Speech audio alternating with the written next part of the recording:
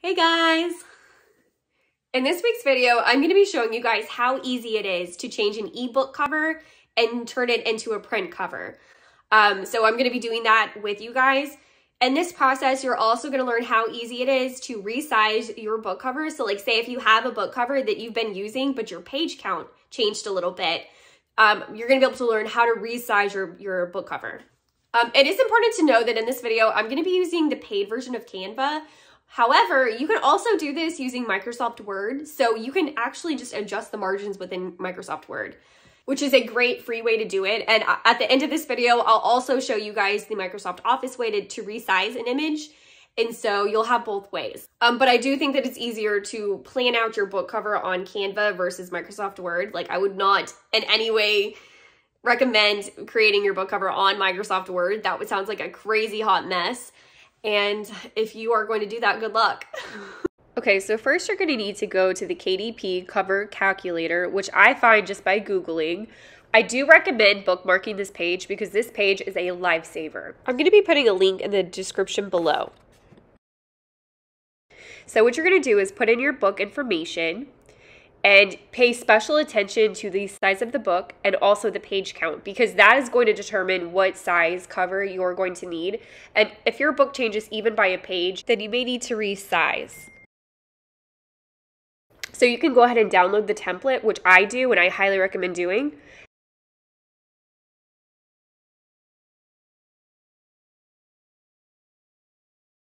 So first I take a screenshot of the template that I downloaded. And this is going to help me for placement purposes. So I'm not obviously going to keep that on the screen the entire time that I'm working, but I am going to refer back to it and overlay that on top of the images that I'm using to make sure that everything is where it needs to be.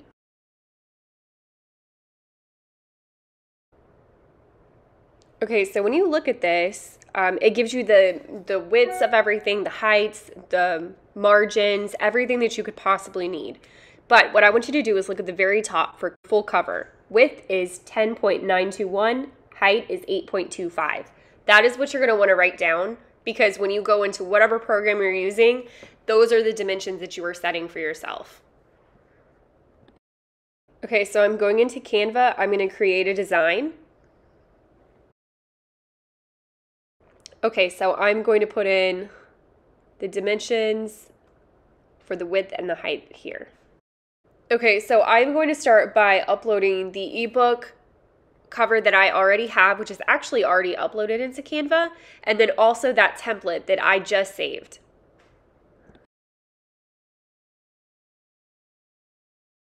You need to resize your image after you're done, or even while you're working. That resize button on the top left is how you can easily do that, and you would just put in the dimensions just like we did when we set it up. And so again, this makes it super easy, but it is a paid feature. But I think it's worth it. Okay, so I usually start by going ahead and putting in the ebook cover right into Canva.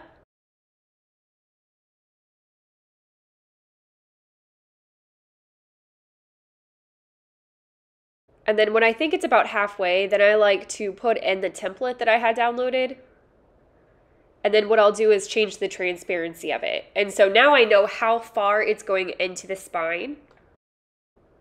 Okay, so I'm not a graphics designer, so I'm just going to let you watch what I do throughout the rest of this. The rest is unedited, but I did speed it up for you. So I'm literally just playing around until I find something that I like.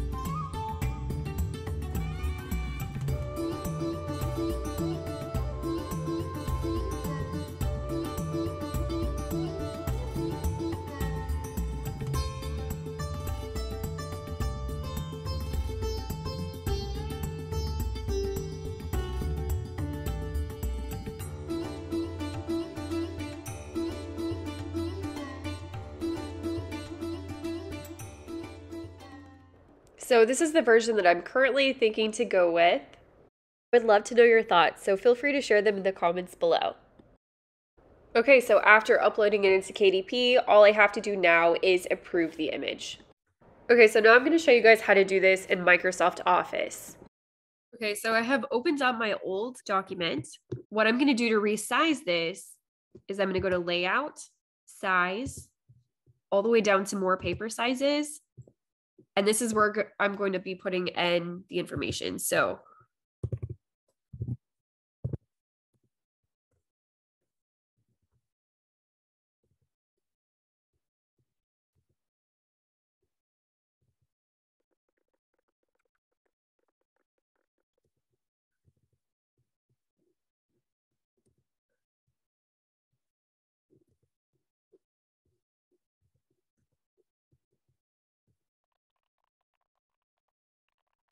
And so if I wanted to use this cover, that's basically how you would resize it. If I wanted to change the cover image, what you could do is you could go to change picture. And I think this is the easiest way that I know of. I do want to point out that I am not ready to sell this book yet. So this is just for my proof copies. Obviously, I would spend way more time and effort into making sure everything is aligned perfectly. But for the purpose of what I'm doing, I think this is fine.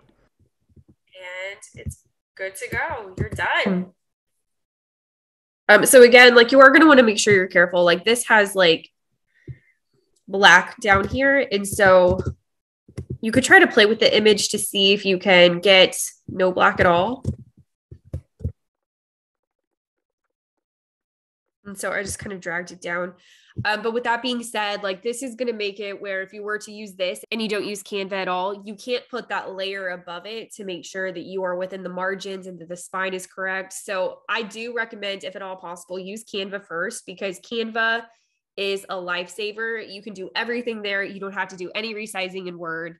And it's just, that it's within the margins and the spine is great. And so I just highly recommend, if at all possible, use Canva.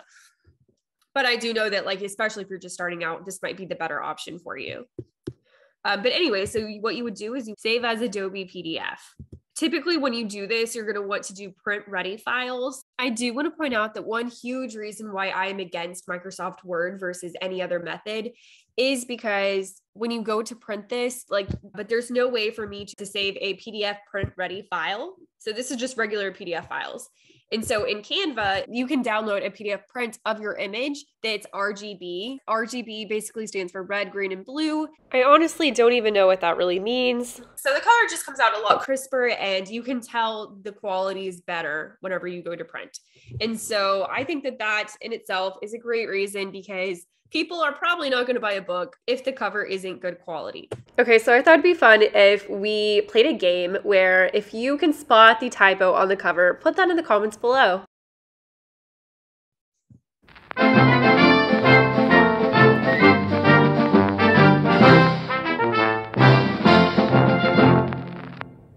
Okay, so I hope this video helped you guys. If you would like to join our family, feel free to hit the subscribe button. If there's something that you guys want me to cover that you're running into problems with, feel free to put that in the comments below. I hope you guys have fun with your covers, and happy writing.